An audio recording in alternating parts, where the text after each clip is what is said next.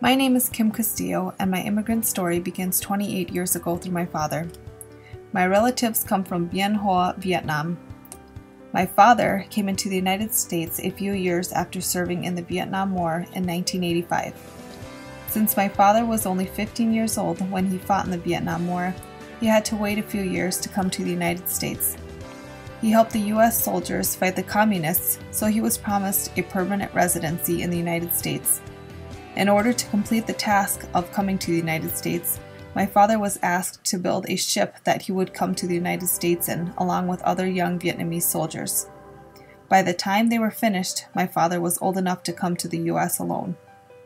Since my father was only able to bring a few pictures, he maintained his Vietnamese heritage the only way he knew how, and that was through Vietnamese cuisine. He taught us this culture through cooking traditional Vietnamese dishes.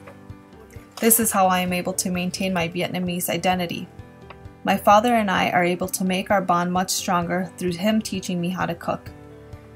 We have a traditional dish called fish sauce that my father would try teaching me many times when I was younger, and every time he would bring me into the kitchen to teach me how to make this dish, I would pretend I was busy or find something else that I thought was much more important to do.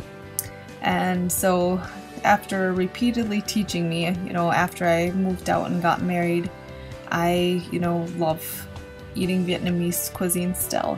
So I had called my father one day and asked him to give me the recipe for the fish sauce because I didn't know how to make it. And he was so upset because growing up he had taught me repeatedly to make this fish sauce and I still didn't know how. So it's just a little funny story that we share together, and finally I have conquered the fish sauce. So that's one of my greatest accomplishments. And the food, the Vietnamese food, is something that has become part of who we are as a family and as a Vietnamese culture here, living here in the United States. So now I'm able to share this culture tradition through food with my family, my husband and my children. I like to think that my children will grow up cooking both my food and their father's food, which their father is from Nicaragua, and they will be able to share it with their family and their children.